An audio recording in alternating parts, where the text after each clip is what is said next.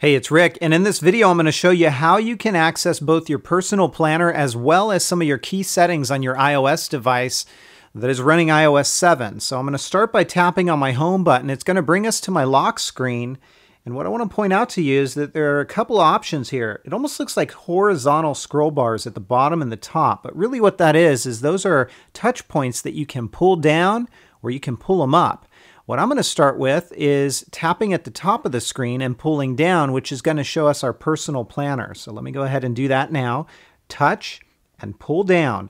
This shows you the current date. It shows you your current forecast. If you have any calendar items, it's going to show them right here as well. Now notice up along the top, I've got today, I've got all, and if I tap on that, it shows all my notifications. And then I'm also going to tap on missed, and that will show me any of my missed notifications. Now I'm going to go back to today. And if you see this kind of arrow here, if I was to tap on that and pull up, that'll dismiss this. I can also hit the home button to dismiss it.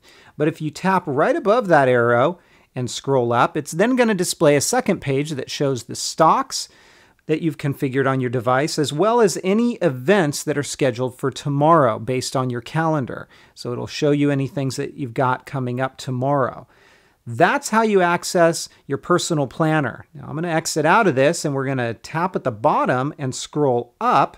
And what this is going to do is access some key settings. Notice we have an airplane icon. If I tap on that, it puts us in airplane mode that basically disables Wi-Fi and Bluetooth. Tap it again, it enables Wi-Fi and Bluetooth for me. If I tap on the Wi-Fi icon, it's going to turn Wi-Fi off. Likewise, tap on Bluetooth, it turns Bluetooth off. If I tap on the moon icon, it turns Do Not Disturb on my phone. This icon here is my rotation lock, so I can tap on that and use that to lock my device in one orientation. I have brightness controls here.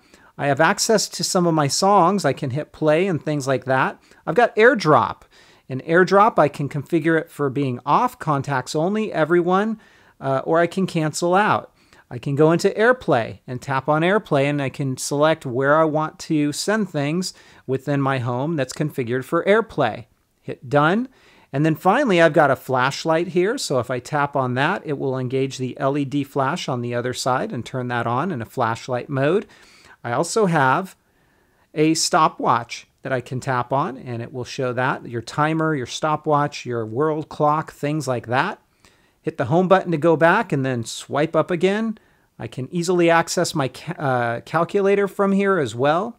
I'll hit the home button to exit out, swipe up again, and then I can easily access my camera here as well. Hit the home button, and then if I wanted to, I could swipe up again to get back. Now you can also easily access the camera from your home screen. You'll see the icon here and just swipe up, and that's an easy way to access it as well. So that's a couple of new ways to access some settings as well as your personal planner within iOS 7.